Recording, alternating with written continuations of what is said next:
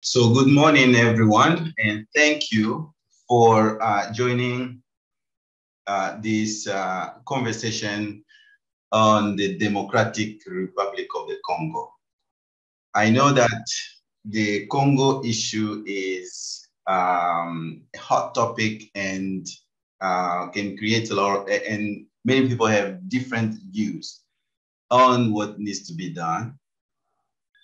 As a background to our conversation today is the crisis in the Democratic Republic of the Congo. On March 29th, the UN helicopter carrying 6 peacekeepers went down in M23 controlled area. It was alleged that M23 rebels are the one responsible for the death of the peacekeepers who were in that helicopter.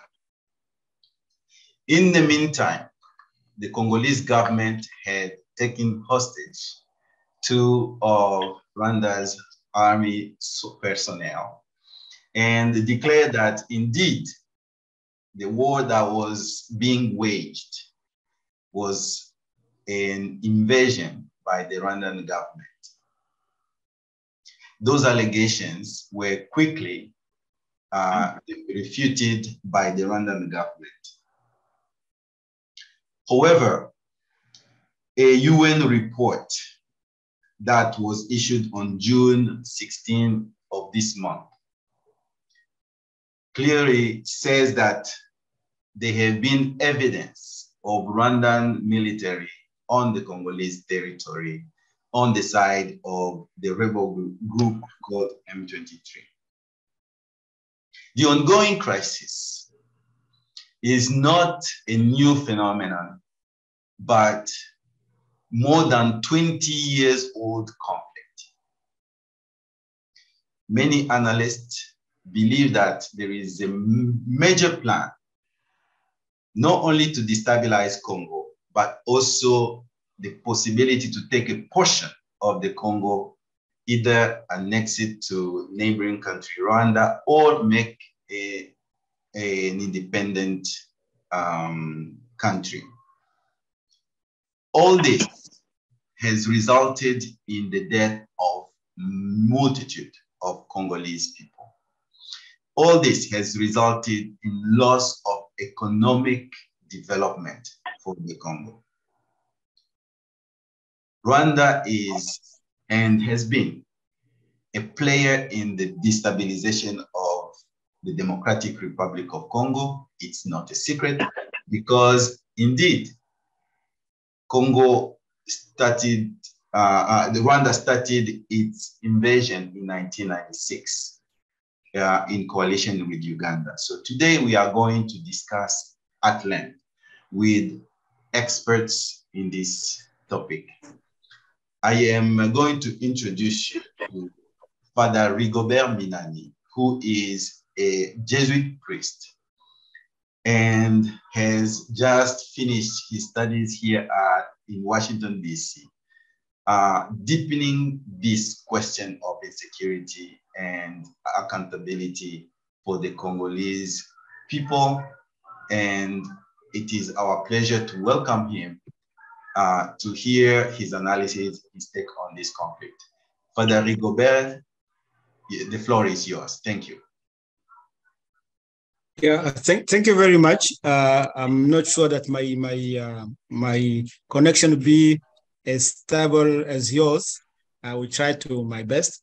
So I think one of the questions that I've been asked is what is behind all these 20 years, more than 20 years of Rwanda being involved in the DR Congo, because as you said, the last event of M23 is something that is not new. M23 was there from even 2012. So for me, it is good to understand what is the interest of Rwanda on being destabilizing DRC Congo, the eastern part of Congo. In my view, and what I'm saying is what I've said to the Mr. Blinken when he came here to DRC. It's good to understand what has been the narrative of Mr. Kagame from the time he took power in Rwanda. And in my view, he is stuck in a kind of narrative that he has developed, and is trapped in his own narrative. And this has made things more difficult for them to be and to go out. The first element, I should say, I think people, they remind that when Mr. Kagame and the military came from Uganda, they were a group that were more balanced in a kind of ethnic compositions. But as soon as they took power, he decided to, for me, the first mistake, he decided that there were no Hutu and Tutsi anymore. At least it was forbidden in Rwanda to speak about it. This could work if Hutu and Tutsi were only in Rwanda. But unfortunately for him, Hutu and Tutsi are in Burundi, are in DRC, are in Uganda, and in Tanzania. So trying to recreate a new narrative of the composition of a country was something very tricky. There is reason behind that. One of the reasons is because it was one of the elements that was used maybe during the genocide, but also there is politics behind. One of the things I can see on the ground is the fact that when you say there is no Hutu and Tutsi anymore, then you can put as much as Tutsi you want or Hutu or you want, and no one will complain. But in the same time, in a country like Burundi, the composition of ethnic group was the base of political bargaining and change of and share power. So this was the first element for me, and the narrative is still there today in Rwanda. It is not written in the ID or your ethnic group. Today in Rwanda, you cannot even refer to that. It's a crime for them. This was the first trap. The second, you remember that when the group that came from Uganda and they took power in Rwanda in '94. They were all of them English speaking. They were speaking English. And it was not 10% of the population. It was less than even 8% of the population. But when they took power, in order to keep a kind of upper on the government or all the machinery of the country, they decided to change the language. Rwanda was a country that had French as administrative language. They imposed the less than 10% of the people who came. They imposed the language they knew. We can understand that. They could speak English, so they decided that everybody has to go and they speak English. Today, when you meet a new generation of Rwandese, most of them don't speak any French anymore. So this is the second narrative. The third narrative is the fact that there were not Hutus anymore and Tutsi anymore. The fact that the language became only Kinyarwanda, not even English and French, even if the hierarchy, the elite will be the one speaking English, then it was possible to harmonize the way of address, to have a say on what was happening in DRC. So from that time, they developed a kind of policy that instability in DRC was something that was to be kept. Why? Because since they are those having upper hand on the government and the politics, they are the minority of the minority. They don't recognize that they're a minority because they don't claim it. They don't even accept that one. They need to find a way for them to be controlled, but not be questioned by anybody. When you go, I was very amazed in Central Republic last time I was there. I could see the Rwandese troop in there. You will see that all the leadership, all of them, they are almost Tutsis. So to manage that, you have to have a very strong narrative that you are pushing behind. So the question of having the violence in DRC and having intervention in DRC, it is linked to this kind of narrative where Rwanda is not able today, under the leadership of Kagame, to work, to play the same game like all the countries in the region. They cannot go in democracy. They cannot go in a system where it will be one man, one voice. It is impossible, because when they will go in that direction, they've seen what has happened in Burundi.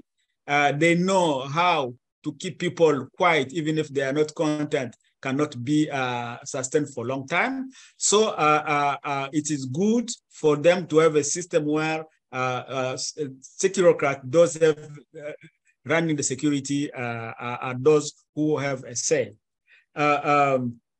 And then, so behind the question of having the control of East, well, one of the things that is very known, it is the looting of natural resources.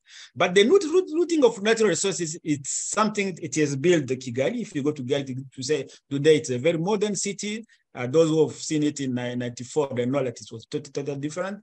But where Mr. Kagame was very clever, he has been able to develop a kind of two ways of addressing his own challenges. One, it was to get money that is not counted. This comes from the looting from DRC, and this it is run especially by the military. They had in position in Rwanda for many years a general who was in charge of Desk Congo and was in charge of looting.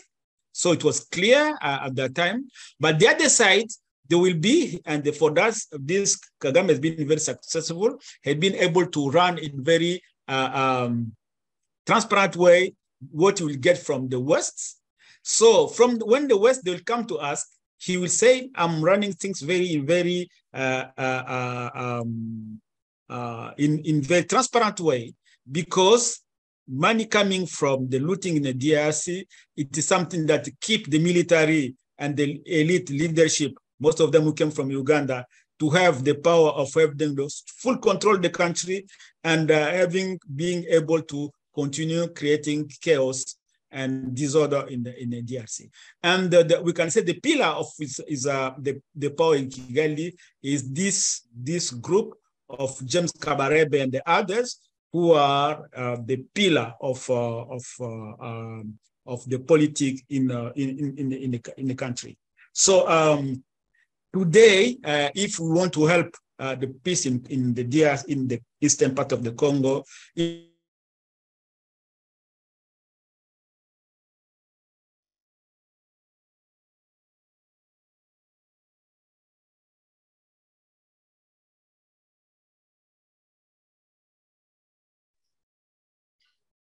I think his network is not stable enough. No, we lost him. Looks like we lost him completely. No, he's back. I'm sorry. I think I was lost. I was lost somewhere, isn't it? Yes, you were saying I want to help. I was disconnected. Yeah. Yes, you were saying. Yeah, I'll wrap up. I think for me it is good for him to change the narrative, to be more be more aware that his legacy that he has built for more than 20 years now, out of what could call a post-genocide situation, can be longer sustained by anybody. Nobody in the region, nobody around the region, nobody even among its own partners outside. And then start to rebuild from what has been for all of us. It is to have a democratic country, to have a freedom of association, freedom of political activities, and to be more transparent in the way that they address the question of security in the region. In the region, if it doesn't go in that line, future will be very bad, because what I can see today in DRC, I've been absent myself for 10 years. Local population, especially young people, are very nervous. And it is not only in Congo, it is also in Burundi, it is also in Uganda. And this situation cannot be sustained for a number of years. So I think the way out, it will be just democracy, not other thing. There is no other way that a group of people using the military force and security force can keep power, keeping the control of the world, creating confusion in the whole region, and be successful for a number of years. It cannot work for a long time. I think I will stop there to let others to complete it.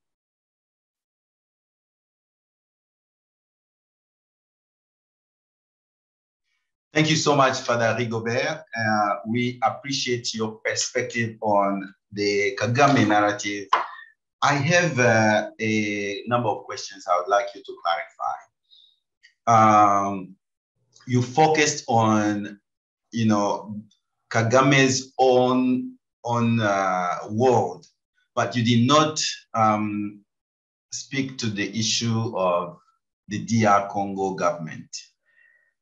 Why is it that for 20 years, the DRC government, which has the obligation to protect its borders and citizens, have not been able to do so? Yes, thank you very much. I wanted to straighten on the narrative of Mr. Kagame, because I have the impression, after reading a number of documents among the experts and the researchers, most of the people, they don't address this issue, and for me, it's a key element. But there is also a number of things to complain from the side of DRC government. DRC government was not able to secure the eastern part of Congo and to function normally. And this, it is linked to a kind of policy to spoil DRC. It is good to know that after the first rebellion, so the one of 96 of AFJN, we had here in Kinshasa as the chief of the staff of the army, Mr. Kabarabe, who was the one started to try to reorganize. And the first thing they've done at that time, it was to destroy the few elements of structural army that we had from the time of Mobutu.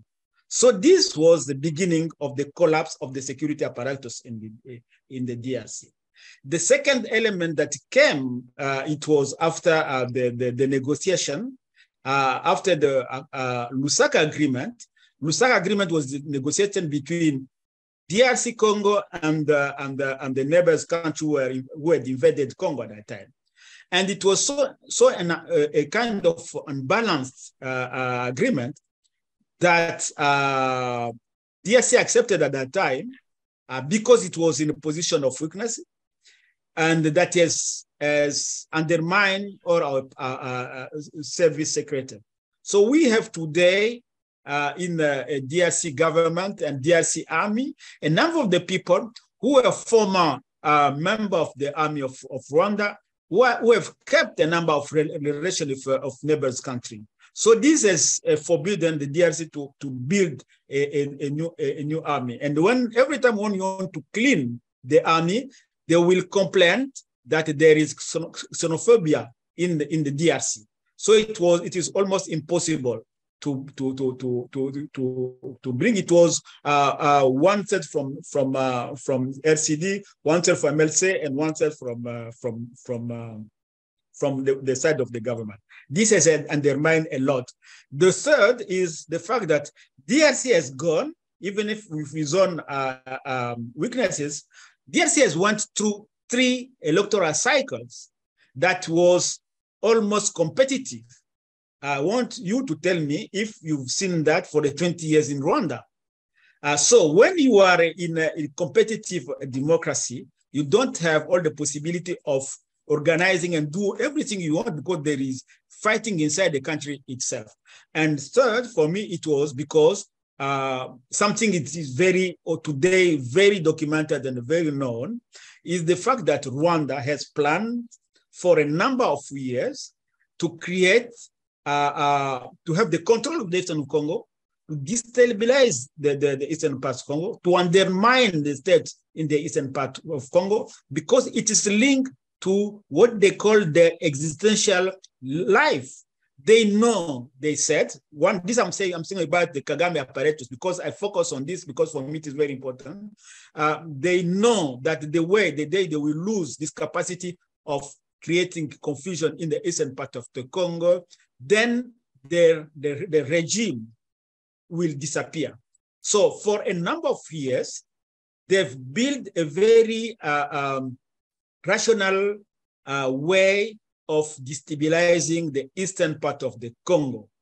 And that's why even if people, they speak about the FDLR, it's true that FDLR was stronger in a certain time, but today we have a number of data that know that there is many FDLR who were bought by Kagame regime himself. So it's something that is very important to understand. And for me, it is linked to, and people have to understand that it is linked to the will of a small group of people who want to survive and keep power forever, and who cannot open themselves to a game of democracy that the world wants.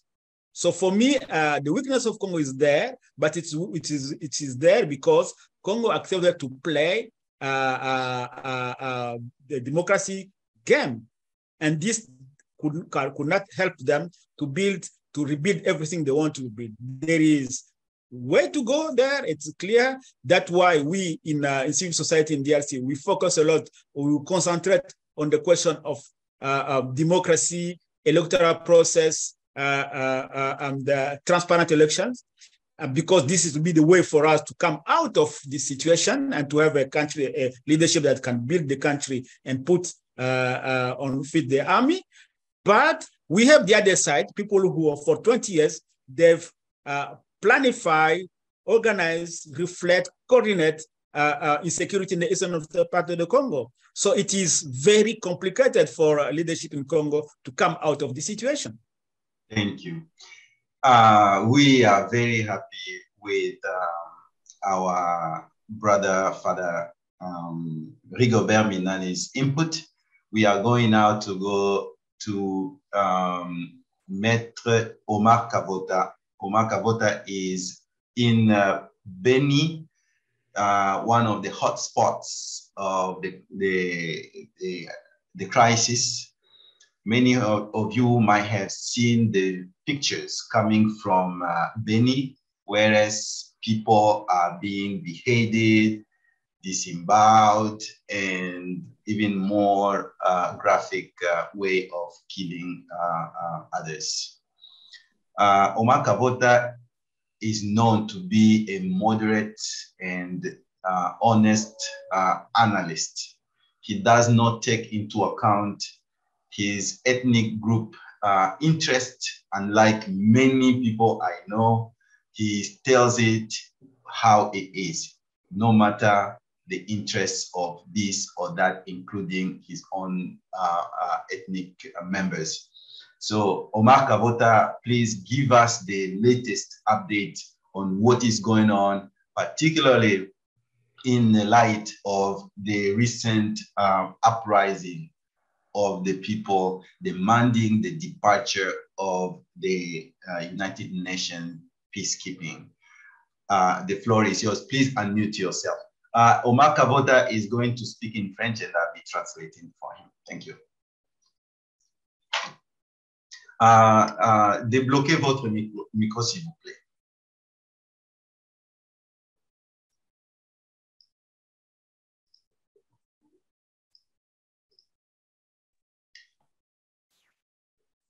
OK.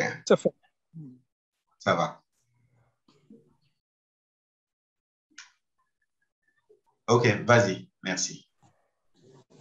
Bonjour, merci de nous avoir accordé cette opportunité de pouvoir participer à ce débat.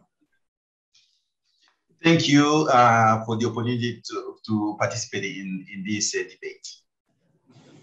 Comme l'intitulé même du sujet, aujourd'hui, et c'est maintenant qu'il faut mettre fin à cette violence, ces désastres qui opposent, qui nous mettent à conflit entre la RDC et le Rwanda. Nous pensons que les désastres ont trop duré et il est temps qu'on en finisse. Et donc, je serais heureux de partager avec vous brièvement sur le contexte et également sur quelques pistes de solutions pour qu'on mette fin à cette violence qui n'a que trop duré. As it is said in the title, it is time to put an end to this crisis, this issue that is opposing us and the Rwandan government. I will be speaking to this issue and also proposing some solutions.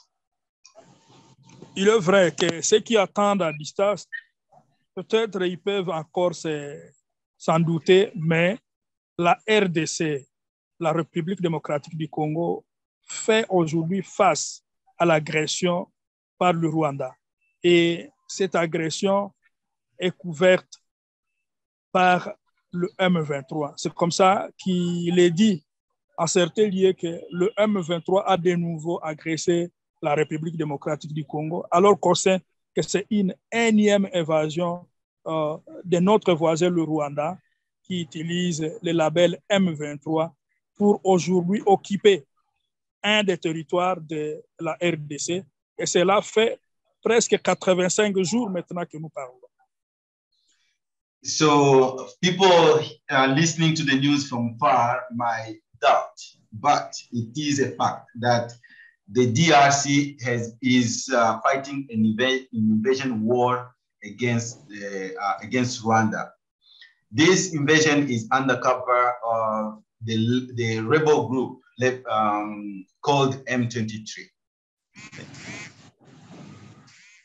Et nous le disons, le groupe, le Rwanda, à travers le M23, occupe le territoire de Rutshuru, vraiment une bonne partie du territoire de Rutshuru dans la province du Nord Kivu, depuis au moins 85 jours à compter de la date de l'occupation. We can say that Rwanda, through the M23, has now occupied one of Congo's territory, the Rutshuru territory, for at least 85 days since the invasion.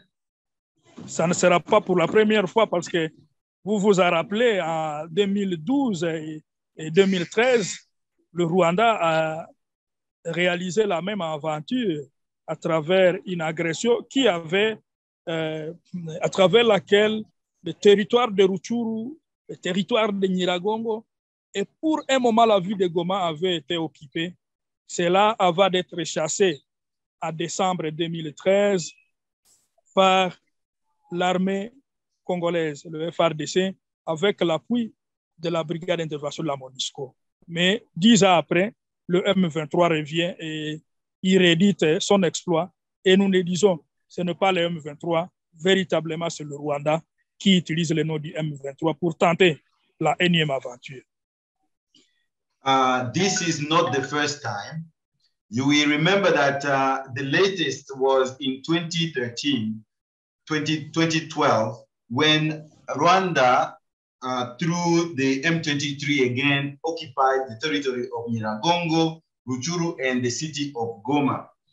And it was through the intervention brigade of the United Nations and with the Congolese army that they were defeated in 2013. En 2013, lorsque le M23 a occupé le territoire, donc lorsque le Rwanda, sous le nom du M23, a occupé le territoire congolais, au moins 2,5 millions de personnes ont été réfugiées à travers les États de la région des Grands Lacs. Je vais citer donc des réfugiés au Rwanda, des réfugiés en Ouganda, d'autres au Kenya et en Tanzanie, et au moins 2 500 000 personnes ont fui le territoire congolais pour être des réfugiés. Au moins 1 million de déplacés internes ont fui leur territoire pour se retrouver soit à la ville de Goma ou dans d'autres endroits de la République. Mais nous avions dit à Sota que c'est largement suffisant, qu'il fallait arrêter. Malheureusement, 10 ans après, le même Rwanda veut nous ramener sur ces malheurs que nous avons vécus. Nous pensons que le monde doit dire fait à cela. And you will remember that in 2012, when Rwanda invaded the Congo again, at least 2,500,000 people fled the Congo into neighboring countries, namely Rwanda, Uganda, Kenya, and so on. And at least 1 million people became internally displaced in the DR Congo. Then we were fighting and demanding that this end.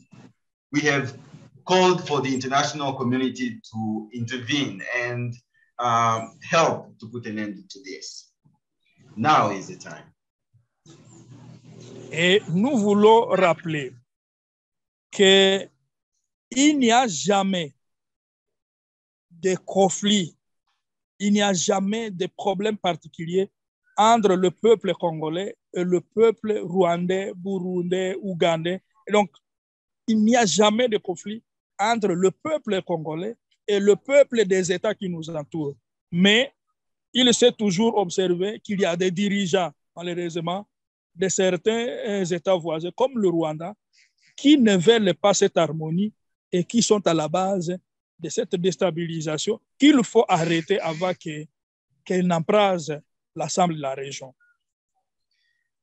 We have to remember and remind the international opinion that there have never been a provocation of the Congo against any of its neighbors. There have never been any conflict between the Congolese people and the peoples of different countries neighboring us. Instead, we see that governments in these countries are continuing to provoke the Congolese people, more specifically Rwanda. We must do everything in our power to make sure this situation does not continue to prevail. Nous croyons qu'il est possible de mettre fin à cette situation. Et si nous ne mobilisons pas le monde entier pour y mettre fin, nous craignons que d'autres problèmes puissent s'ajouter et nous amener à ne pas trouver la solution. Par exemple, je vais mentionner cet autre problème qui est réel, mais qui est peu connu du monde, c'est le terrorisme islamiste qui est en train d'envahir l'est de la RDC, qui se vit aujourd'hui dans la province du Nord Kivu et dans la province de l'Ituri, à travers ce groupe qui s'appelle ADF-MTM et qui est la branche de l'État islamique en République démocratique du Congo. Malheureusement, à travers lorsqu'on fait face à l'évasion de notre territoire par le Rwanda, ces problèmes du M23 risquent de venir occulter un grand problème qui est une menace contre la paix et la sécurité qu'il faut pourtant endiguer avec les efforts de tous. Et nous disons donc qu'il faut arrêter avec cette crise entre la RDC et le Rwanda et ensemble que nous puissions nous occuper à mettre fin aux autres graves crises telles la présence des terroristes islamistes, ce qui est Daesh en République démocratique du Congo, ce qui est l'État islamique en République démocratique du Congo, qui envahit aujourd'hui le Nord Kivu et l'Ituri à travers le mouvement dénommé ADF-MTM.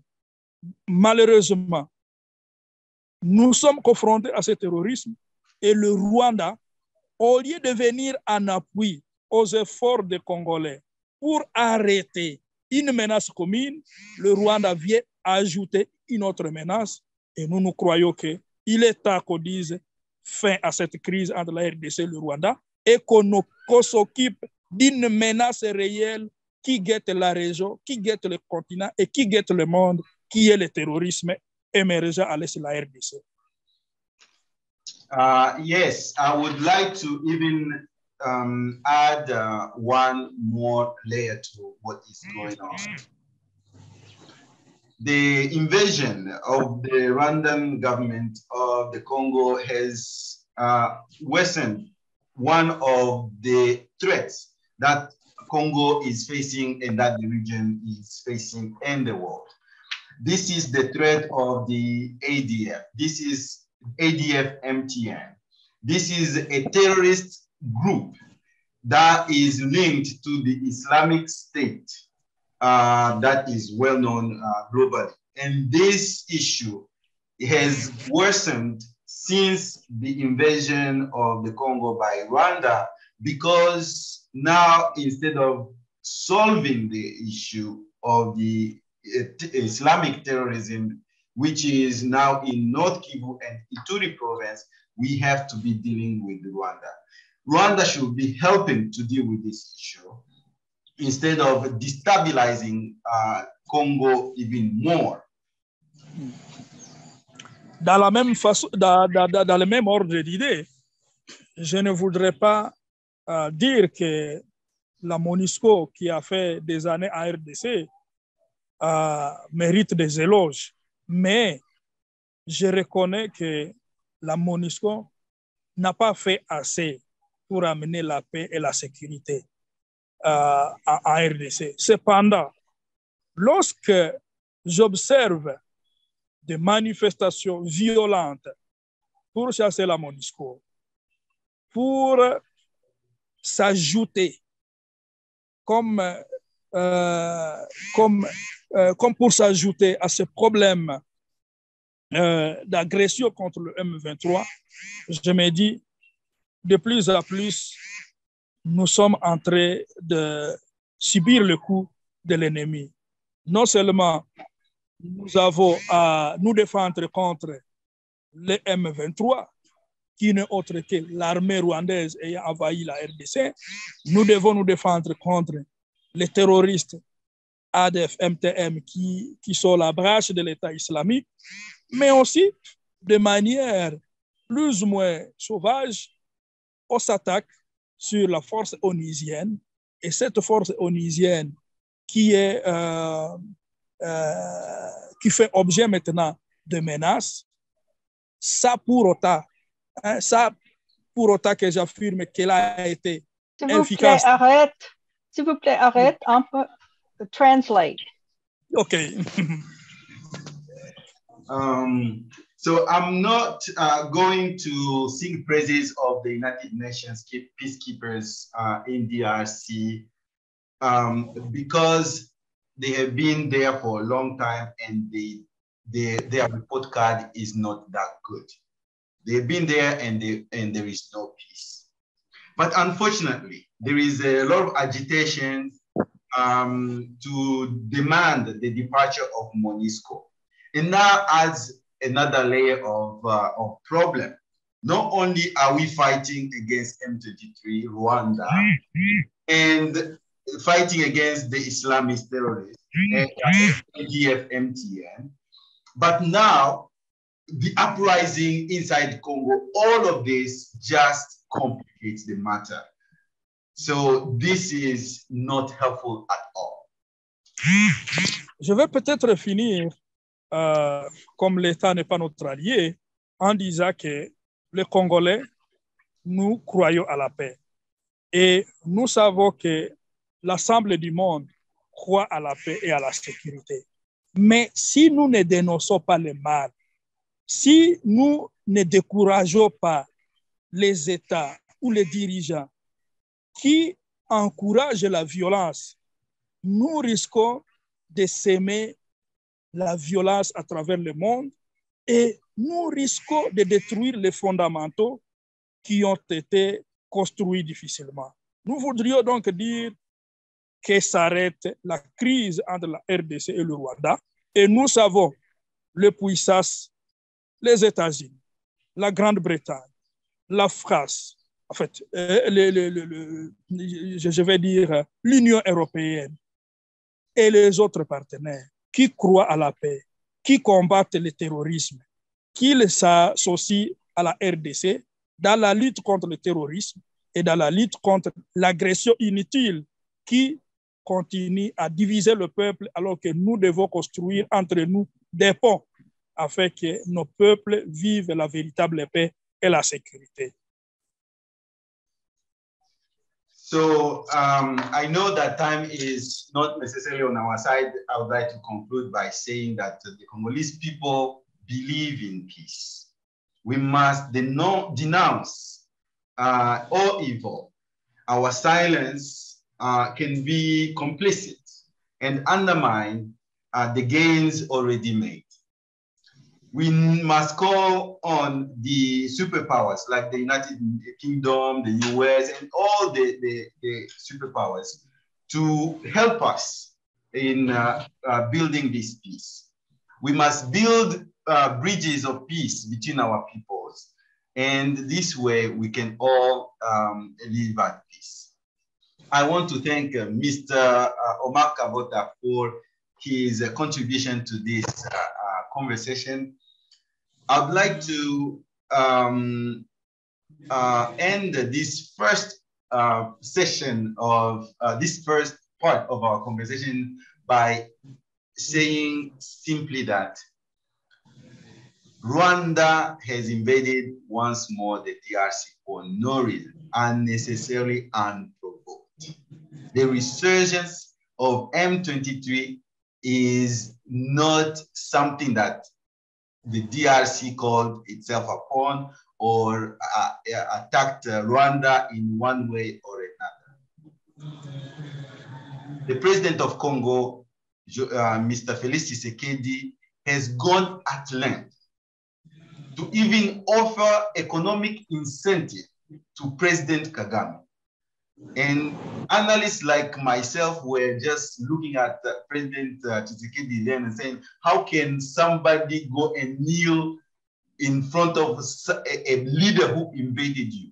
And that's how low the President Tshisekedi has gone. Has even gone to join the East African community, hoping that now being in one group, then they will not attack him. He was wrong. President Kagame can never be trusted. He shut down a plane that carried 2 presidents coming from a negotiation for peace, whereas they had just agreed for power sharing between the 2 ethnic groups that has forever been at war in Rwanda. He did not care. He shut down the plane.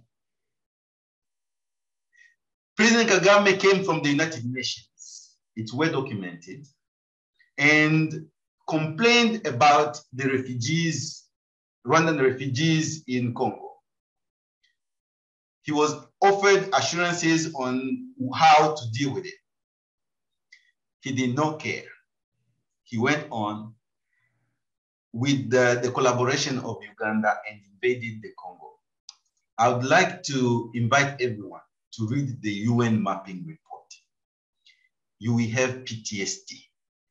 Killings by machetes, by hammers, by all the tools that were burning people's lives. 100 here, 300 here. The mass grave are full in that part of the country. Well documented by the United Nations and in the UN mapping report. Once again, Kagame is back, destabilizing a peaceful nation. Finally, I would say that the Congolese government has a role to play. Congo is big enough. Unfortunately, those who are leading or who have been leading the country have not been responsible enough to prepare for peace. Instead, they've been preparing for their retirement, stealing and enjoying, instead of building infrastructures of peace, namely an army that can defend the people. And here we are begging for security from the international community. Our next panel, we discuss exactly this question. Can peace in DRC come from the international community, or are there any other possibilities to end the crisis in the DRC? I would like to thank all of you for coming. Stay tuned. Our executive director, Stephen Rogers, will lead us in the reflection with our panelists in looking at the international community's role in the crisis and in the solution. Stephen, the platform is yours. Thank you.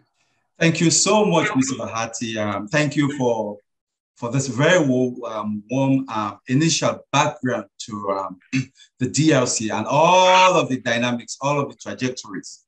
I want to thank our two initial speakers who've come in and provided some really interesting perspectives on their views, their backgrounds, their interests, and on the DRC, as well as some kinds of potential resolutions. There's always going to be a resolution to a conflict, no matter how long it is, no matter how much it has lasted. I think that's why we're here. At the AFJN, that's our major, most important thing. We don't necessarily take any part in the conflict. We do not necessarily endorse any aspect of the conflict. What we endorse is the overall, the overarching goal of how we can bring peace and resolution to the people of DRC and, by the way, to the people of Africa.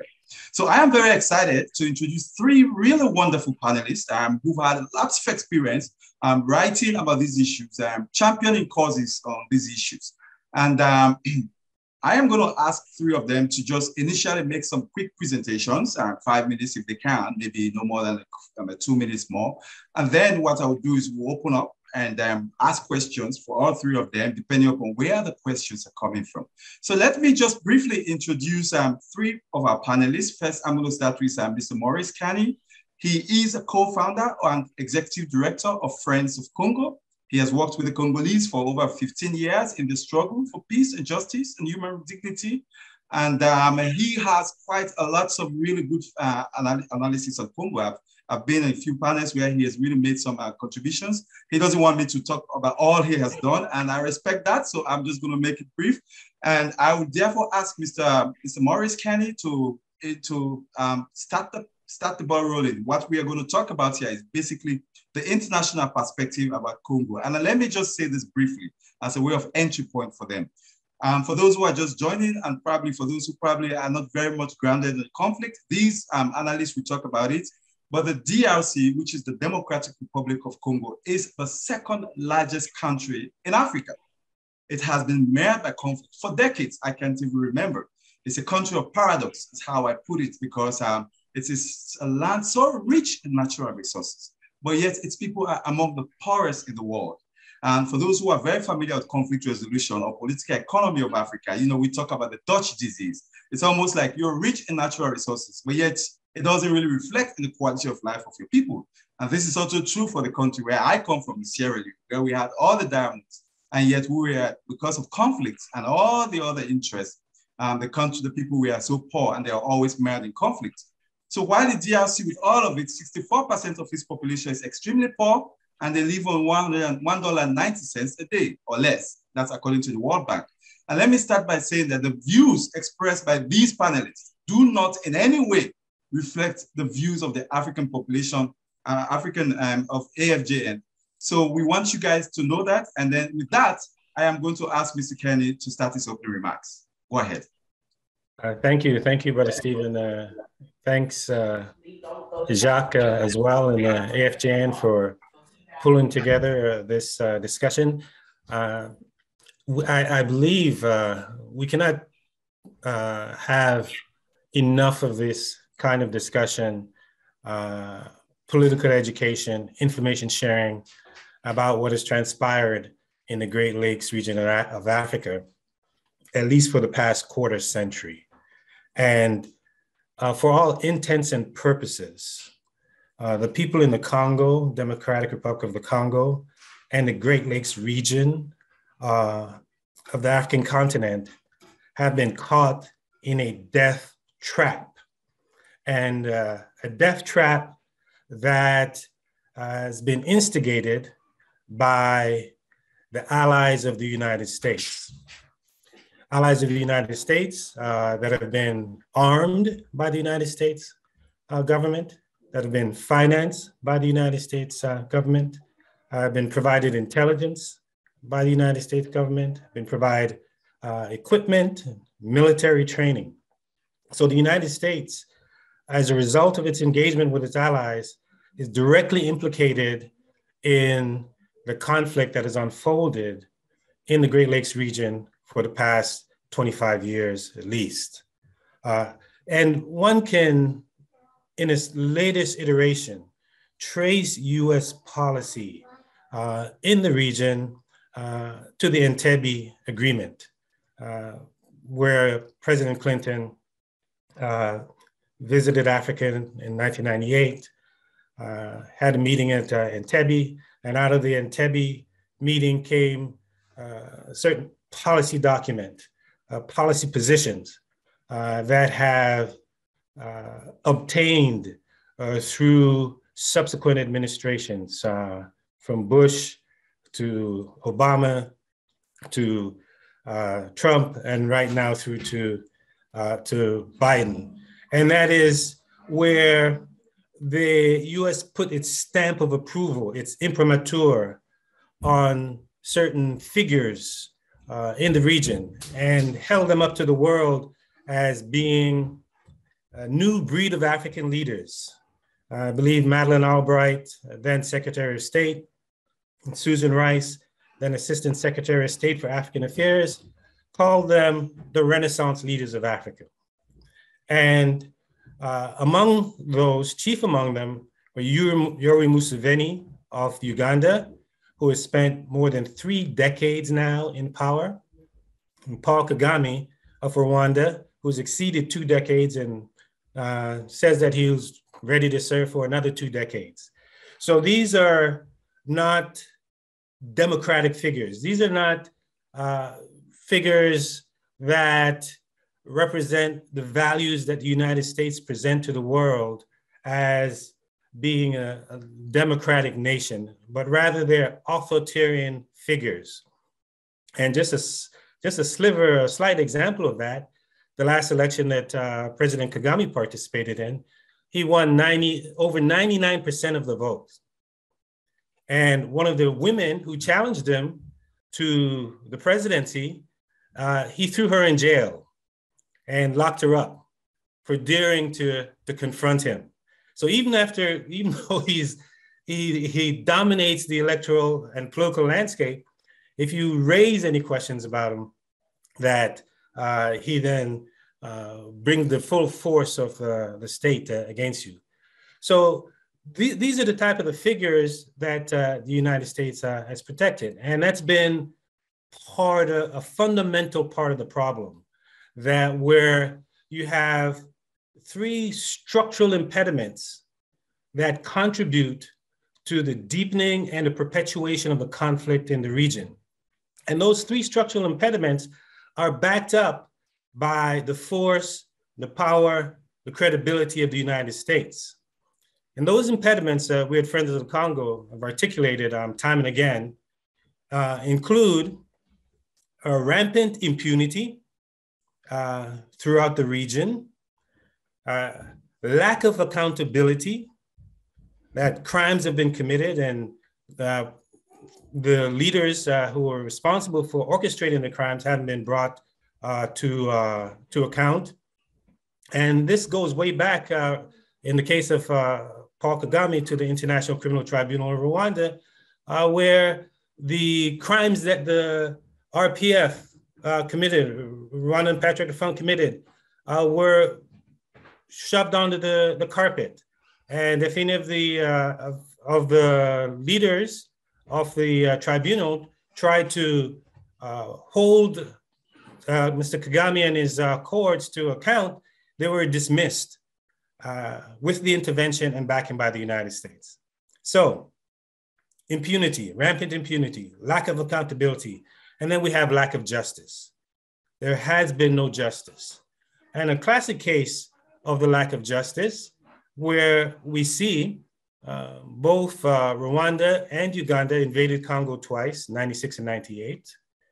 And Congo brought charges against both nations at the International Court of Justice. And in 2005, the Court of Justice ruled that Congo is entitled to reparations because of the plunder, war crimes, crimes against humanity committed in the Congo by Uganda. And they would have ruled the same, we believe, as it relates to Rwanda. However, Rwanda is not party to the court. So there is no recourse for justice on the part of the Congolese. And it is often stated that Rwanda and Uganda are in Congo to protect their security interests.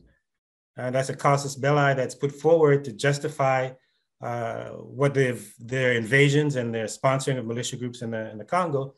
However, Congolese are keenly aware that both Rwanda and Uganda fought each other in the so-called Six-Day War in June of 2000 that killed over 1,000 Congolese and injured scores. Now, if these countries were in the Congo going after the so-called FDLR, genocidaire, and whatever militia groups that they're referencing, then why would they be fighting each other deep in the Congo in the city of Kisangani in pursuit of mineral riches? So that dispels any notion whatsoever of the reasons given by the Rwandan government or Ugandan government for being in the Congo.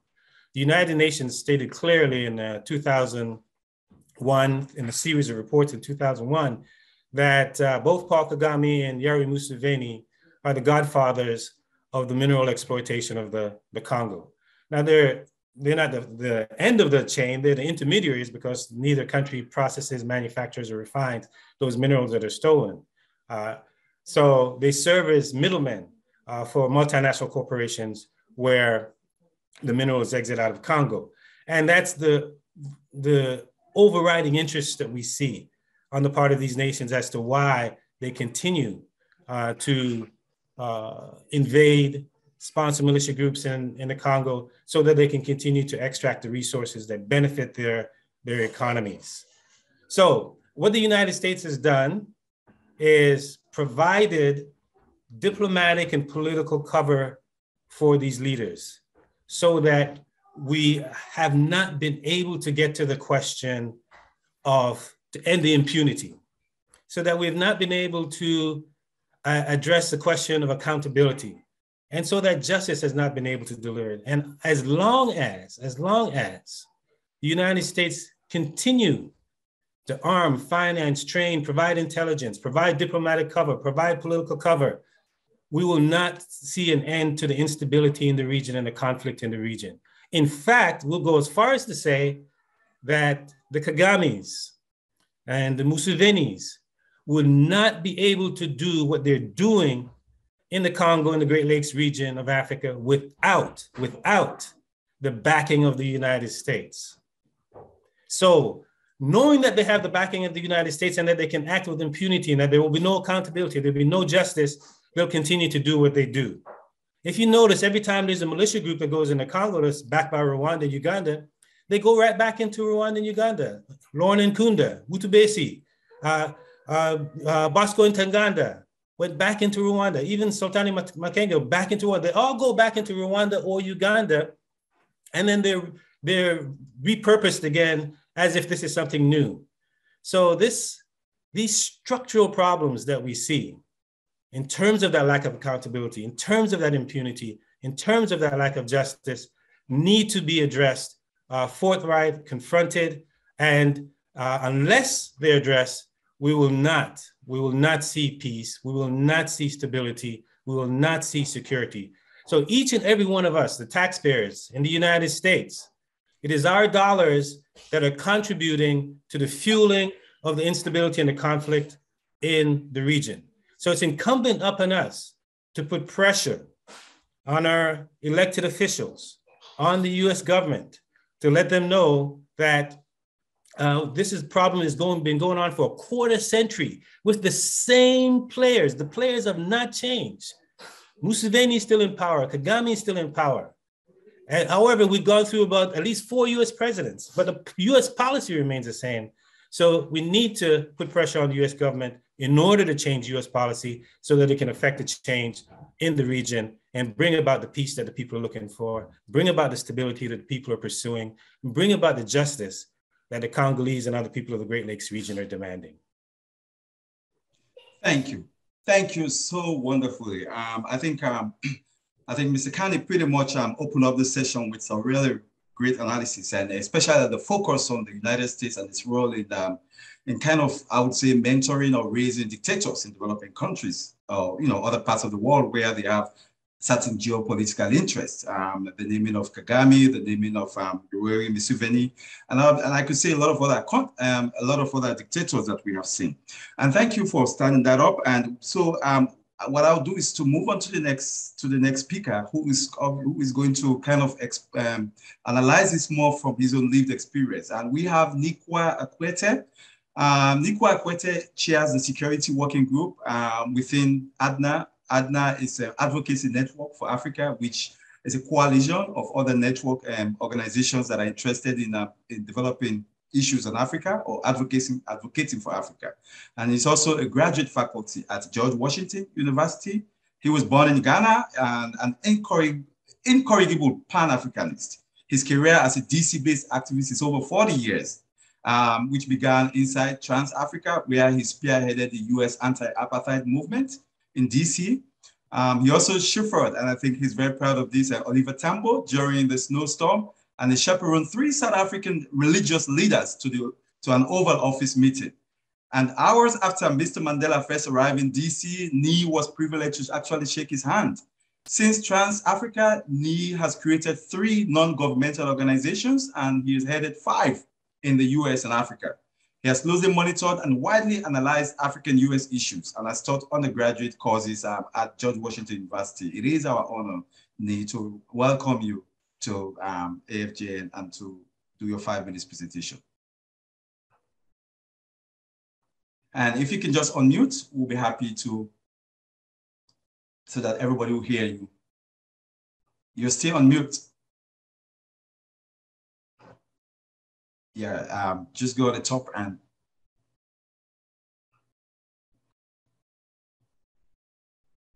And by the way, while he's unmuted, if you have questions, after the last presentation, we're going to open up so a few questions can come in, and you can also send in the chat, and then the panelists will be more than happy to respond.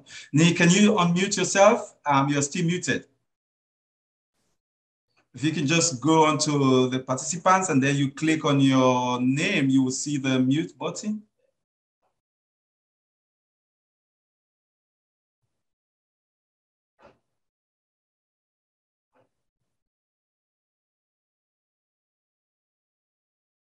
I think he's still trying to unmute.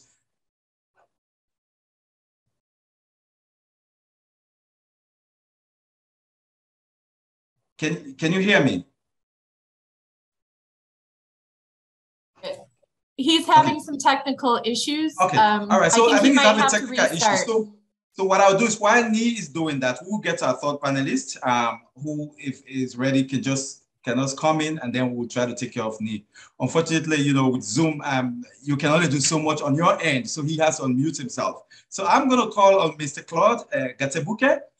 He has a very short introduction because he wants pretty much to talk more about the story. Claude is the co-author of the book Survivors Uncensored. He is a survivor of the Rwandan war and genocide, and he is the executive director for the African Great Lakes Action Network. So Mr. Claude Gatebuke, if you don't mind, we would ask you to unmute and then start this conversation, and then Neil will join you later on. Thank you, Stephen. Good morning, everybody. I am honored and excited to be a part of this panel. I am muted. All right. maybe. Okay, Mr. Nee, we'll just we'll let you comment after Claude. Claude, thank you so much. Go ahead, Claude. Yeah, it's a great honor to be on this panel with both Maurice and me, but also to participate in this large discussion and the whole discussion at large. Not because of the subject that we're talking about, because I would rather be talking about other things and be talking about a thriving Africa, with Congo doing really well and being in the heart of Africa and being one of the most having the most resources on the continent and being able to feed the continent and do so much for the continent and the rest of the world. But here we are. The excitement is the fact that we get to tell the truth unfiltered. As you said, I'm the co-author of the book, Survivors Uncensored. When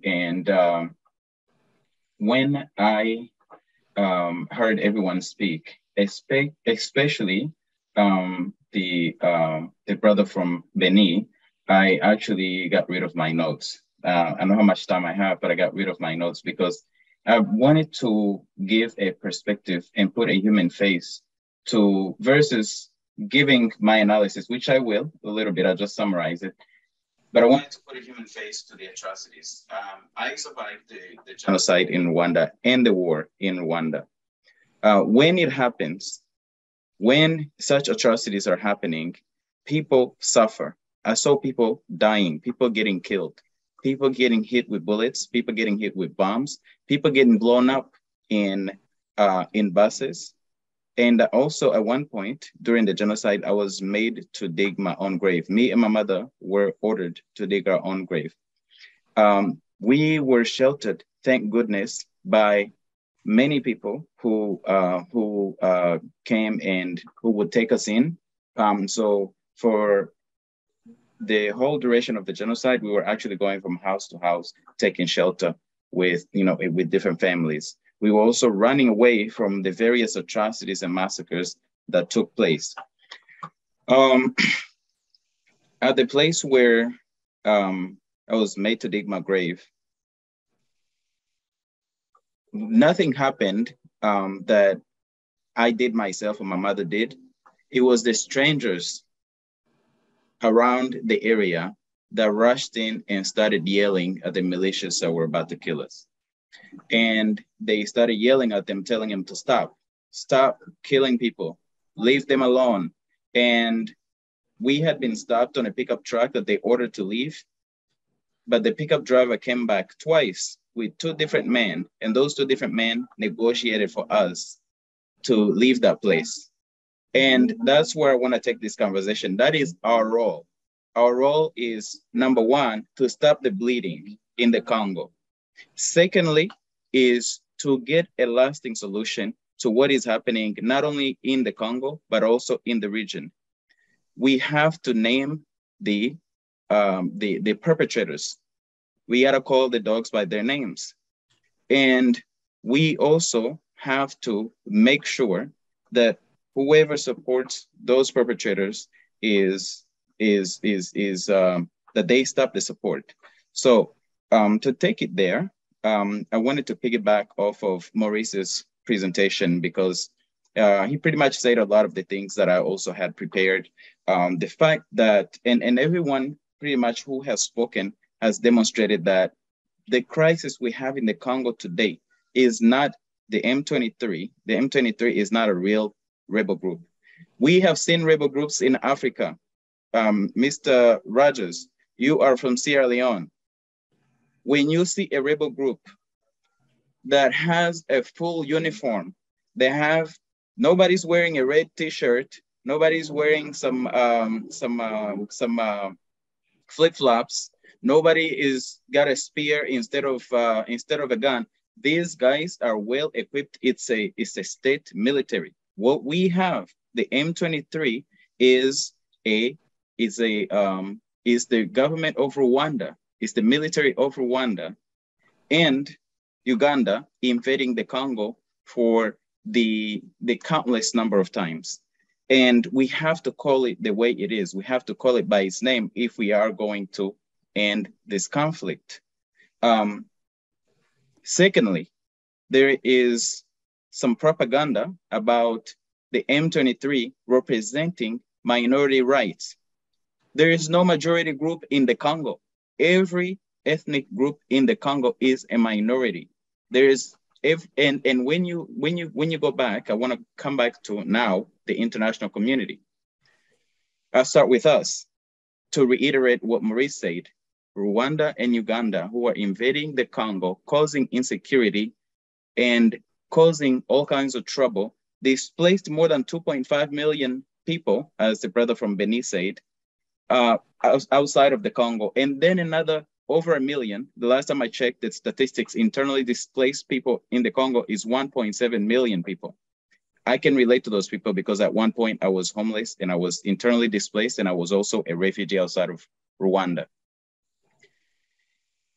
The fact that there's basically more than 4 million people who have been forced out of their homes by Rwanda and Uganda, two countries that do not manufacture weapons, two countries whose economies cannot support a war the way it's conducted, that are being killed by a rebel group that looks like a national army, that actually, whose soldiers, by the way, Rwandan soldiers have been caught inside of the fighting with the M23. There was a UN group of experts that came out 2 weeks ago. When it came out, I was on a couple of media engagements, and I said, I said this before, check my Twitter. At one point, the M23 was complaining that that their leaders were not involved in the negotiations between the Congo and Rwanda and the others. And I said, no, the leader of the M23 was present at the meeting. It's Kagame, Rwanda's president. And so we have the leaders of the M23 in Rwanda and Congo and Uganda, and they're supported by our tax dollars. So the first thing we've got to do is agitate with the US government to stop supporting the two governments, especially any kind of military support. Recently, we saw there was Senator Menendez who actually wrote a letter with that request. I think we should push for that. We have to stop militarizing the region even more. Secondly, there is the UN. The UN has written multiple reports, including the most recent one that was leaked to the media. But there is the UN mapping exercise report that has more than 600 incidents.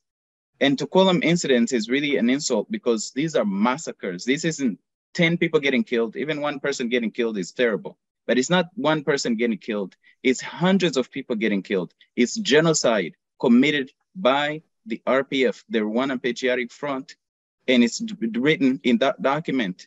When you read the document, there's other atrocities committed between various Congolese tribes.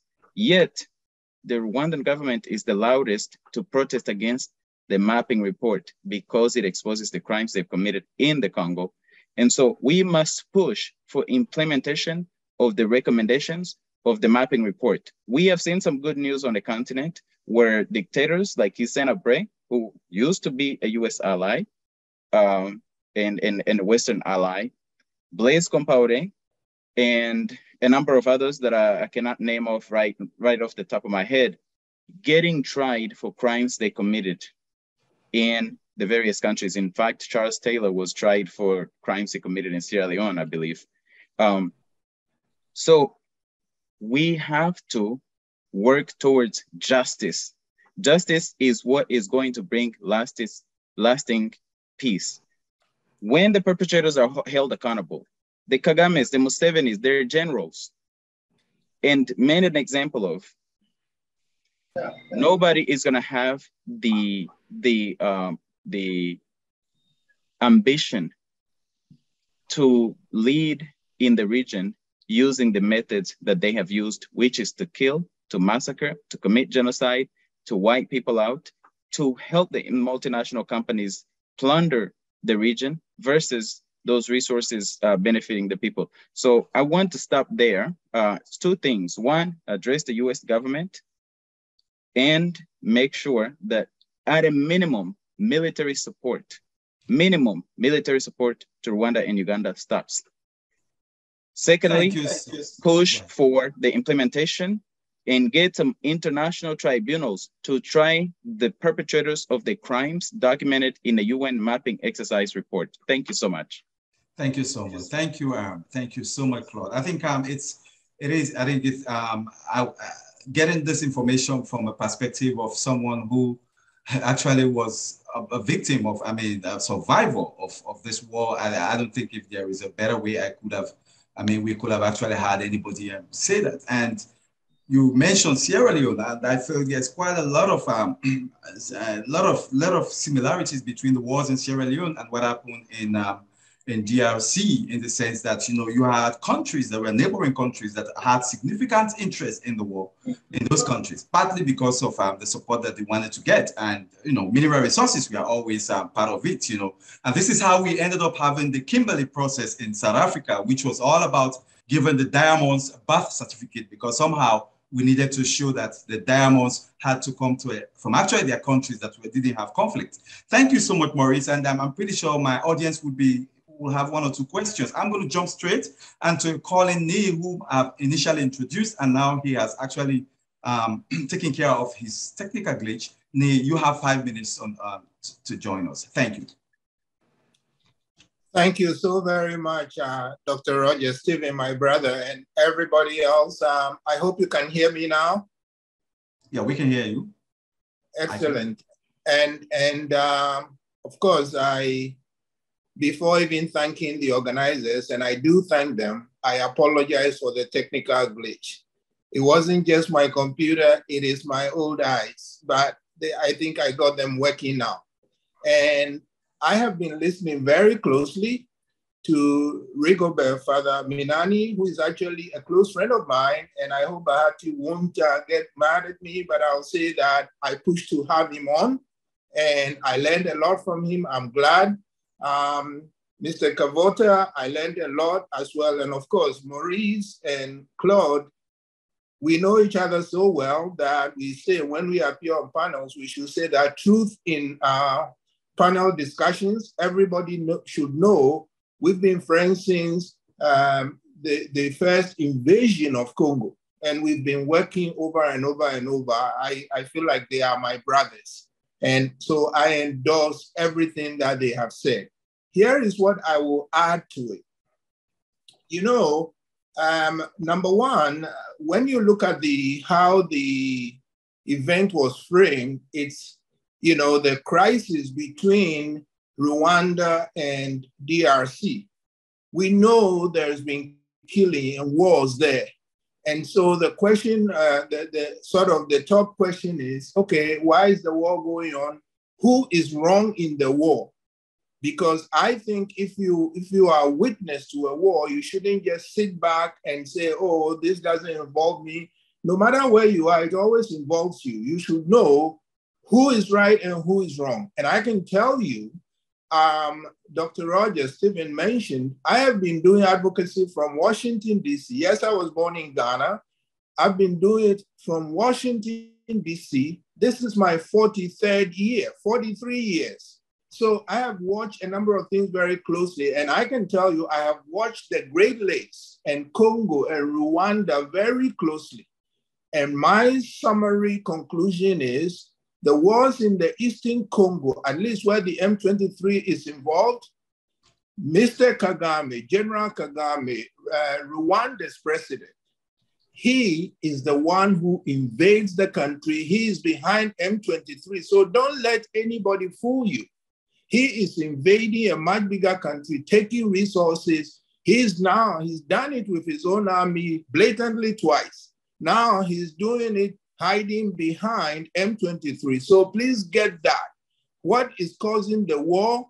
It is Rwanda ripping off the Congo under the guise of the M23. That's number one. But others have gone in. All the four people who have talked before me, and even our first moderator, Bahati, who knows a lot about the Congo. So if you can, everybody who has spoken before me have said this, and I'm saying I agree with them. Rwanda is the one invading the Congo and causing all these problems. And this time it's hiding behind a group called M23. So if that was the only issue, I'll say, okay, I'm done. But I do want to add, since this is being done from Washington, we have many people watching from outside of the Congo and Rwanda. Here is the context that I will give it. You know, the Secretary of State, the American Secretary of State, Mr. Blinken, was just in Rwanda and Congo and South Africa earlier this month. And so the US is involved. And the question that we have to ask, we also live in a larger global environment. There is war in Ukraine, okay? And it is shaping the international affairs. Even in Africa, there is an insurgency in Mozambique, and incidentally, Rwanda is there saying that it's helping them to fight off the terrorists. Then, of course, we are talking about the Great Lakes. Then there is war in Somalia. There is war in Ethiopia. Nigeria, the biggest country in Africa, is imploding. The rest of West Africa, where Stephen and I are from, you know, we have problems, security problems. And then as for North Africa, you show me one country that is democratic and stable in North Africa. It cannot be found. So there are security problems, I'm saying, in Africa, in the world.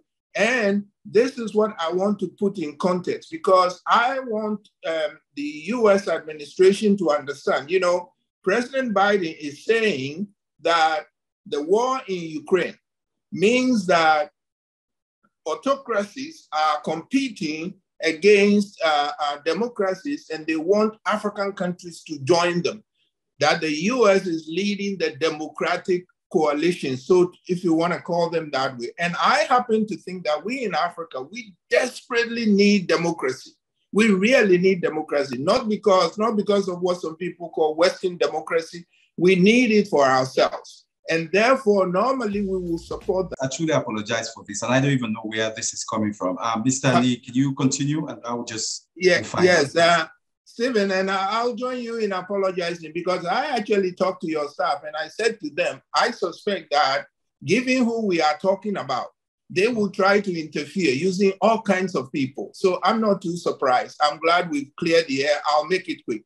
My point is that it is in the US interest when it is asking African countries to join us in saying Russia is wrong, the world is splitting into autocracy-led faction. It is in US interest to show that when it says it's a democracy and that it supports democracy, it needs to prove its point. Yes. By withdrawing its support from dictators in Africa. As Claude has mentioned, as Maurice has mentioned, the United States supports too many dictators, has supported too many dictators for too long in Africa. And unless it stops, its own interests are going to be hurt. My final point, Dr. Rogers, is how do we make the US change that policy of supporting dictators in Africa? That is the key. And that's my core point. Okay. If China supports dictators around Africa too, and it says, well, we don't get into your domestic affairs. We don't tell you what to do. And many Africans fall for it. I'll say to fellow Africans, please don't, because we need democracy. China is not our role model. But the United States, here is the point. The only way you make the United States change its policy, here is the magic. Here is the secret sauce, is for groups like us, AFJN, Advocacy Network for Africa, ADNA, all of us, we have to put pressure. When China is doing something wrong in Africa, ordinary Chinese person cannot do anything because there's no freedom in China. This webinar we are doing cannot be done in China, okay? But we are doing it. So I'm saying the ball is in our court. We have to understand that Kagame is the problem, and he's being supported by the US. After we talk, the next thing we do is let the US government hear from us. I know that works because I worked for 10 years in the anti-apartheid movement, and we rolled over President Reagan and forced sanctions over his veto. The American people can do it, but they have to be led by a group of committed, organized people. And I'm saying that is us, that is ADNA, that is AFJN, that is the people on this panel, that's the people that are watching. We have to do it. If we don't do it, the US government won't change its policy. And if the US government doesn't change its policy, Mr. Kagame will not change his behavior. It is on us. Thank you very much. Thank you so much, Ni, and I thank you. That was such a very refreshing, especially from your perspective and someone who has had a lot of experience on the ground. And you and I share a lot in common. We've come, we come from West Africa. We're very familiar with chaos. We're familiar with wars to some extent, even though Ghana hasn't had one in long and pray they don't. But very familiar with ECOMOG and obviously some of those implications. Also, you live this, you're very familiar with South Africa. I taught in the University of Cape Town for a while, so I'm also very, very much into the political economy of that part of the region, and especially comparing to West Africa. I want to thank you for a very refreshing perspective to this. And again, I just want to apologize, again, not on behalf of corporates or whoever trying their best to get into this, which I find is such a very defeatist position, because you can't stop freedom of speech and you cannot really stop people from having a real honest conversation. And so we are able to see beyond that screen and move on to our conversation. Thank you for staying. Now, I wanted to open the floor because I'm sure many of you have a few questions. I'd asked some to send them by chat if you can't.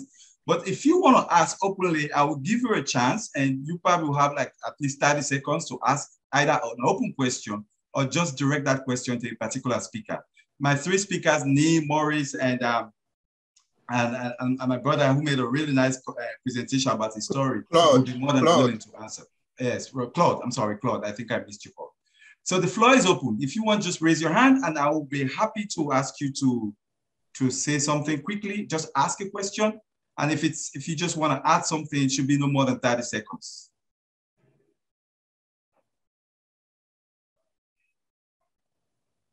Okay. I don't have hands raised yet. I know people had asked a lot of questions on here, but let me. Oh, okay. Okay, Bahati, before you say something.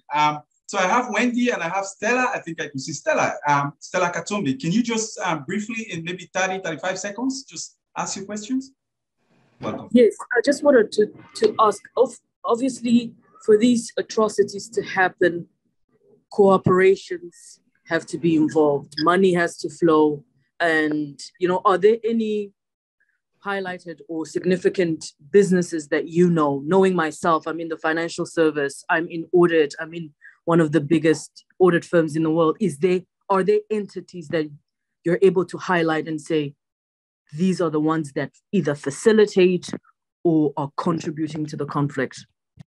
Okay, thank you so much, Stella. So Stella's question is really about kind of honing down on much more specific issues. I think I understand it, and which I do agree is there are a lot of dynamics to this in terms of how the conflict is being perpetuated or is being exacerbated beyond just its cause. If you can kind of hone in on just the specific ones that need to be addressed, maybe like in order of priority. So I think I'll open that question to whoever wants to go first. Maurice, do you want to give a stab, or Ni? Okay, Ni, you can give a stab, and then Maurice probably. Yes. I'll keep it very short. Okay.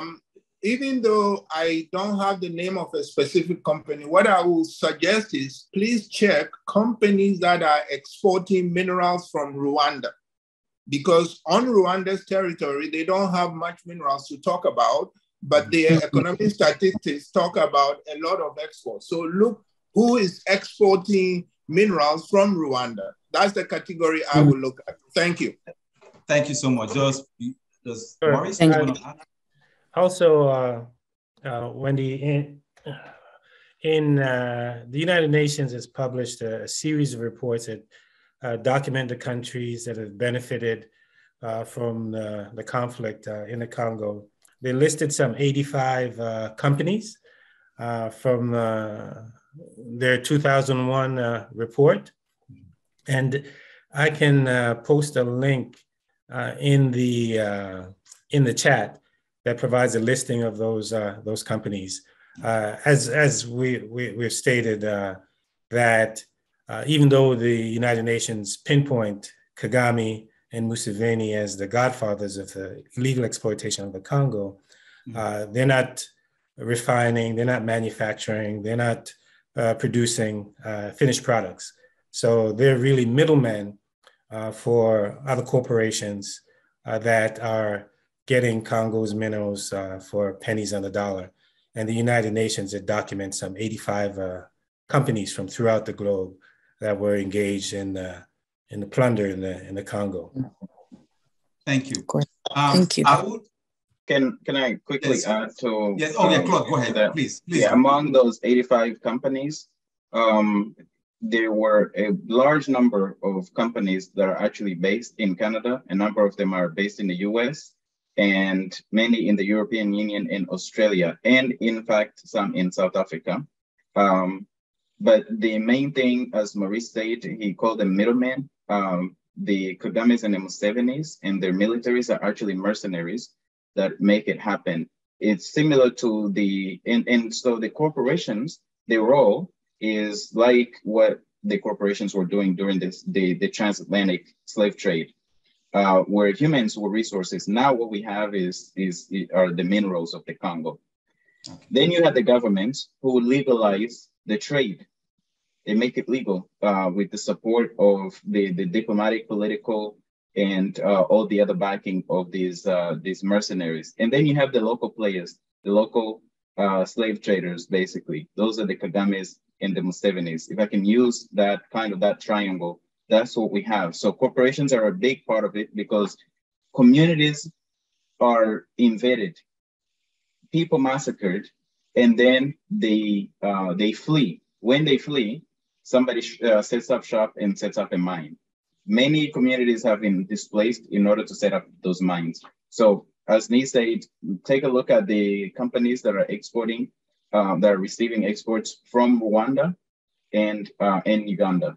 And by the way, that number has spiked. The amount of minerals that are exported out of Rwanda and Uganda spiked exponentially since the year 1997. If you look at the years before, in 1997, it's a big total change.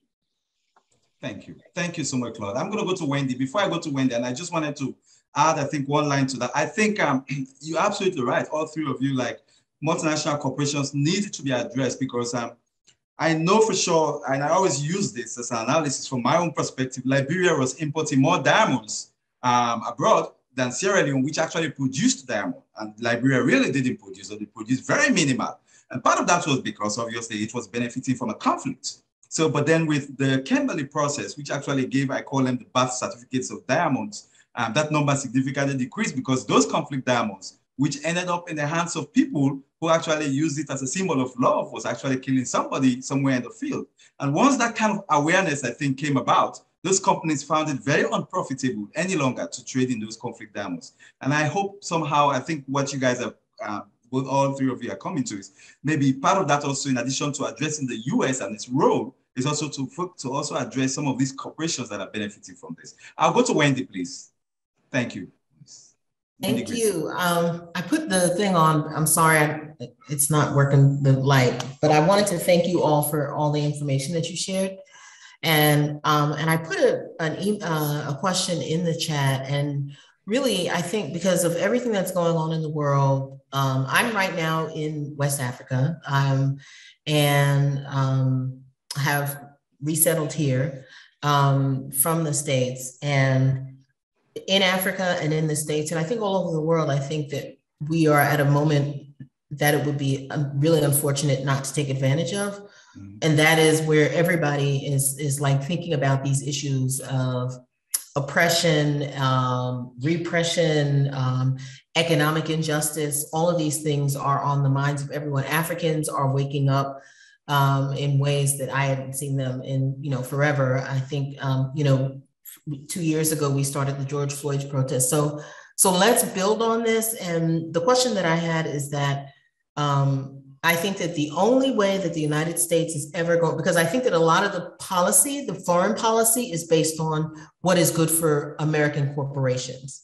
And so long as American corporations are making all that money and they've got private landing strips in the forest in Congo where they just come and go as they wish, they're the ones who are pushing our government, the United States government, to do what it does. So how do we make it uncomfortable for our political leaders to continue to support this? Part of, I mean, I think it maybe has to be like a campaign, but what I would like for everybody to think about and communicate to us, you know, we rely on you guys to communicate to us, is are there certain issues that you've thought about that we can focus on as we contact our, you know, representatives and senators and, you know, everyone else who we need to be contacting, the UN, everybody, you know, Africa, what do we tell the rest of Africa that is not as aware of what is going on in the Great Lakes region as you guys are? What are the key things? I'm thinking one of them may be like the fact that children are involved in a lot of this mining. That's something that might resonate with the American public, but I don't know. I just wanted to ask you guys, because I think we have an opportunity when these elections are coming up and we need to take advantage of it. And I would like your guidance on that. Thank you so much, Wendy, for by the way, that's a really good question, because part of what we do here is to how do we get this, the US engaged in Africa in a very much more organic way. And I think that's a very good question. I wanted to, if one of you guys would take a stab on that, there's one or two questions I wanted to just add from the chat, because I think I had asked people, Hab and Randy Long, I think they asked a question which may have been answered, but maybe you can also respond to that. Say, why does the US continue to support Rwanda as they have? What is the objective? So that is from Hab, and so maybe one of the panelists, we just kind of briefly in 30 seconds respond to that. Let me just see if I can take one more question. And this is from Douglas. And Douglas was asking, what leverage does China have in Rwanda? What will it take for them to consider taking a forceful position, or will they ever? So maybe Nee, you can take one if you want to take the China question, and if that's good. And I would ask my two, Claude and Maurice, maybe one of them to respond to Wendy's question, and then the other one from Hab about the US, which pretty much you guys, in some ways, you had addressed that. So take a stab and 30 seconds, please, so that we can take one or two more questions before our time. Go ahead, Neil. Thank you. Yes, on China, my strong opinion, and it is part of the course that I teach at George Washington, China's relations in Africa, vis-a-vis China, Africa's relations with all the major parts of the world. No, I don't think China is going to quit.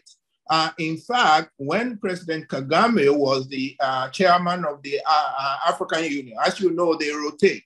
At one point, he said, well, now I like China better because they don't scream at us for human rights, okay? They don't disrespect us by talking to us what we should do.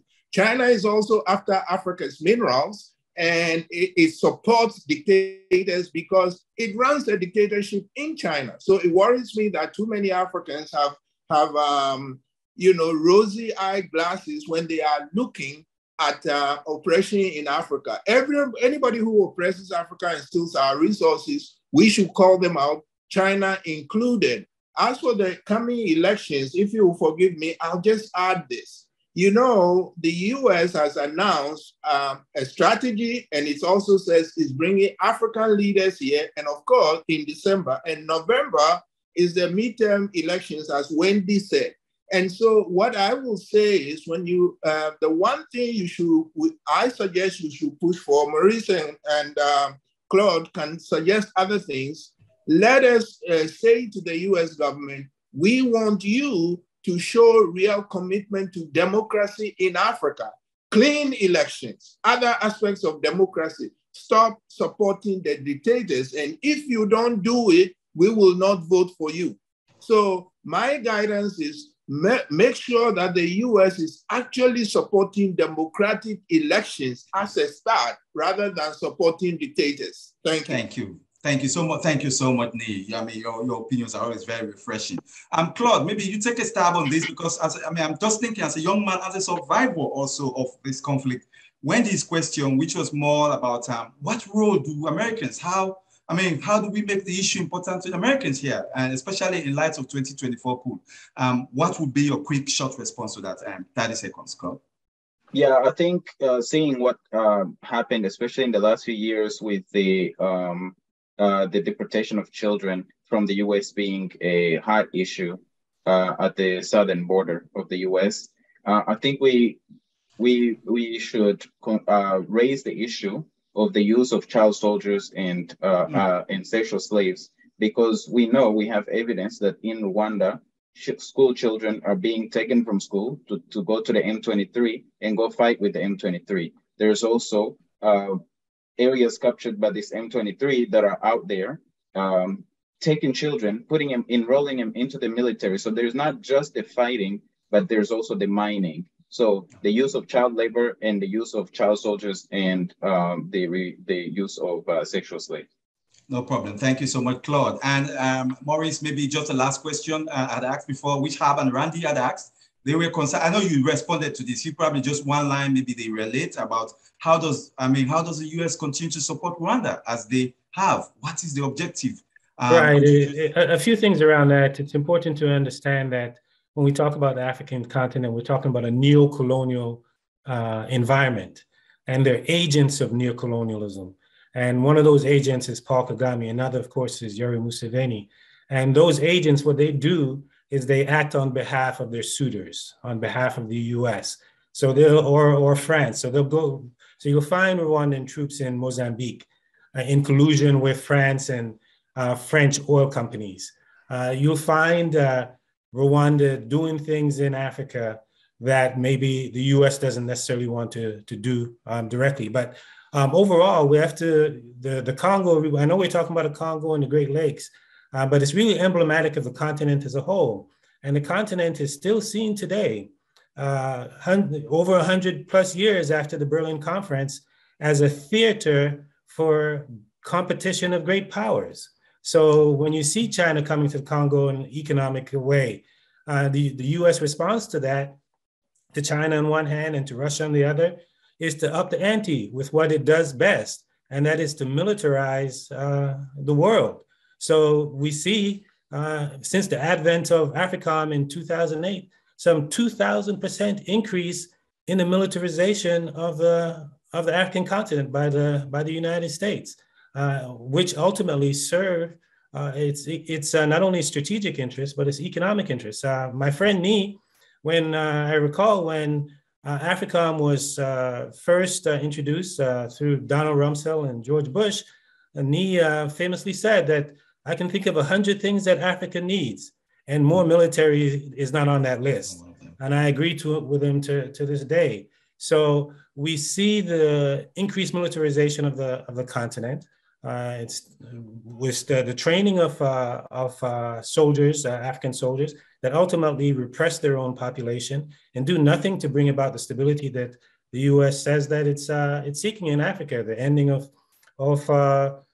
terrorism. In fact, with the increase of the militarization of the continent, we've seen an increase in terrorism throughout the continent. So objectively, we have to question what is the ultimate purpose. So to answer her question, we're still living in a neo-colonial environment where they're willing agents, whether they're they're the Paul Bias of Cameroon, Paul Kagame's of Rwanda, or Yoweri Museveni of Uganda. So that's something that we have to confront as young Africans at home and young Africans abroad. And the Nee mentioned the whole question of the anti-apartheid movement and the victory in the 80s.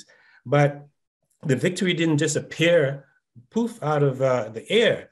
It took decades of political education. And that it is that heavy lifting and hard work that all of our organizations have to do to educate the American public about the role of US foreign policy and the destructive role of UN foreign policy, not only in the Congo, but throughout the African continent as a whole, with the expectation that the US citizens will then be mobilized to hold their governments accountable, not just in midterm elections or presidential elections, but hold them permanently accountable by calling them to book for when they increase the militarization of the African continent, when they provide cover for mass killers like Kagame and Museveni, and when they provide a pathway for their corporations to get access to minerals for pennies on the dollar because their military is in cahoots with a strongman in Africa. Thank you so much. And we are out of time. It's 12 o'clock. Let me come, Bahati, just 1 second before we go. I have, it's 12 actually, and I wanted to just maybe give 30 seconds to David and 30 seconds to Yves. Just to, if both of them, I promise you I'm not going to keep you here for more than 3 minutes above the 12 midday. I promise that, if you can just stay around. And then Bahati, you will come with your, I'm pretty sure you want to kind of summarize. David, can you just, what was your question? If you can do that in 30 seconds or less, we'll appreciate that. David's iPhone? Okay, Yves, can you? Yes. David, go ahead. Yes, thank you. David, exactly. I have been in the parliament in Congo, and then I'm in contact constant with my colleague when I were like the former parliament of 2010 up to 2018. So what I wanted to add after listening to most of the interventions is the element of the new Cold War that is starting. Because as we can notice, Tshisekedi has sent his minister, defense minister in Russia. So my fear is, yes, the United States has done a lot of things, as most of the people have said, but it is pushing, when I'm listening to most of my former colleagues, it is pushing people to start really rejecting the West, specifically the United States. And that is very big danger. So I would say we have the proverb that always say, when two elephants are fighting, it's the grass that suffers. So I want you to add that element that it is really becoming serious. And even when we have to talk about the United States, Russia is coming, and a lot of colleagues, former colleagues, and a lot of leaders in Congo start wanting to lean towards Russia, and which is what has happened with Lumumba and all the others. So that was my point I wanted to add. Thank you. Thank you so much, David. And by the way, that was a very good point, because, you know, it's also important to look at that aspect of it in terms of, you know, the history of Congo and how, you know, the president's own perspective actually changes that. Now, I'm going to end this, and Bahati has put his hand up. Bahati, if you want to just quickly chime in, and before I kind of summarize this, and thank you so much for being so patient. It's 3 after 12. Yes, Bahati, quickly. I just wanted to request that Claude address briefly what happened to the hacking, because he has been also hacked before. Claude, if you can inform our public what we are against. Thank you. Okay, so thank you, Bahati. So as a way of closing, first of all, let me just start by saying thank you all of our guests. Wonderful presentations. And the thing I like about these kinds of panels, especially the way we organize it, is to provide diverse perspective, you know, from academic, from people on the ground, from activists, from survivors of this, because it gives you a much more holistic picture of what's happening on the continent. The idea is for our audience to, you know, listen to that and make their own conclusions. AFJN does not subscribe to any particular political view. We don't subscribe to particular conflict from a particular perspective. Our focus is on Africa, and to make sure that there's just relations with the US, and also to advocate for the things that develop the continent. Now, what happens normally, these kinds of conversations can be very messy. And obviously people have very passionate perspective about it. And we obviously saw that here, not from the people who came, but from those who actually tried to come in and kind of, you know, distract it. Again, our position is we are never shy of having these kinds of conversations. That's exactly why we are here. We are here to have these conversations in a very organic way. And so we want to apologize that for that little glitch and that people were able to infiltrate. What we will do in the future, which I think I just had a conversation with some of my colleagues, is to make sure that we kind of even more tighten our security about how people log into our Zoom, so that they don't bomb it because they are not necessarily excited about the conversation we are having. And we open this conversation to as many people as they can. We want them to be part of it, and they have an opportunity to ask their questions, and that's why we're here. But we will not, again, we will not let anyone stop these conversations because somehow they either represent a view that they are not willing to express openly. So I want to thank you. I want to thank Bahati. I know you're very passionate about these kinds of issues, and you always push us to have these conversations. And we are always happy, especially if we have the time and the opportunity to do so. We want to thank you all. We want you to log into AFJN and see some of our upcoming issues. The elections that just happened in Kenya, and there's a new organic movement. Nigeria is coming up, and we see that there is a movement of young people who are now excited about politics for the first time after so many years of apathy. We are going to follow those events carefully, and we are going to bring in the leading experts so that they can talk about it. I want to thank you, and I want to thank my staff, Lydia and Bahati, for putting this together. And thank you, everyone. And you have a very wonderful, wonderful Thursday. And you, bye-bye. Thank you. Thanks. Thank you, Steve. Thanks. Thank you.